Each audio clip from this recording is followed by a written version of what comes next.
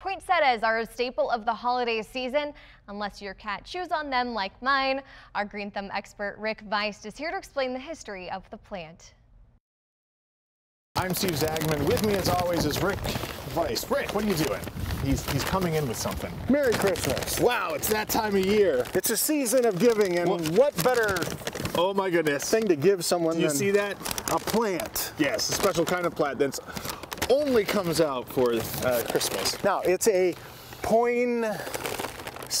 Poinsettia. Not a poinsettia. It's a poinsettia. Now, wrap that guy up because it's chilly out here. It is above freezing, but they, of course, cannot handle the cold temperatures. So just fold that top right over right there. Now, the reason we call it a poinsettia is because it's named after Joel Roberts Poinsett.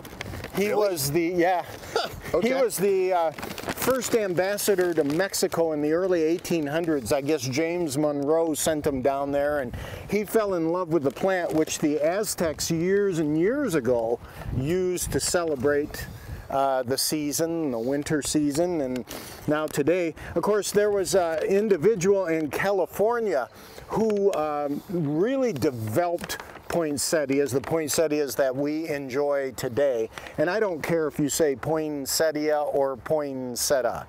Doesn't matter to me. Okay?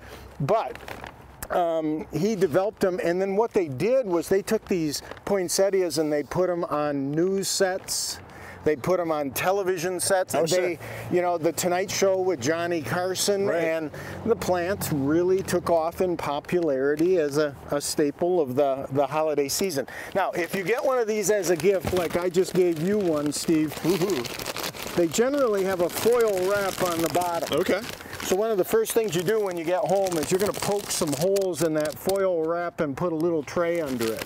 Okay, because we don't want water to collect inside that nice little foil hat. Right.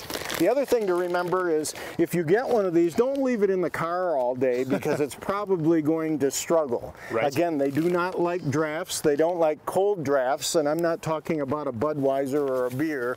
I'm talking about the outdoor cold drafts and warm drafts. Keep it away from a heat register also, and you'll have a lot more success with your poinsettia. If you don't overwater it and you do those things, there's no reason why it can't be beautiful well into January and February of this year. So how long do these things really last? Oh, they'll last for a long, long time. The point is, get it? Yeah. Wow. Is that they are photosensitive. So in other words, the bracts will color up based on the lack of sunlight or less sunlight late in the season. So you can get that plant to grow outside this summer and it'll grow like crazy, but to get it to color up, take quite a bit of work next year to do. I was not expecting a history lesson of this plant, but thank you. Joel Roberts Poinsett. And by the way, you may not know this, but December 12 is National Poinsettia Day. Yeah, as it should be. As it should be. All right. I can tell you're impressed. Well, thank you very much.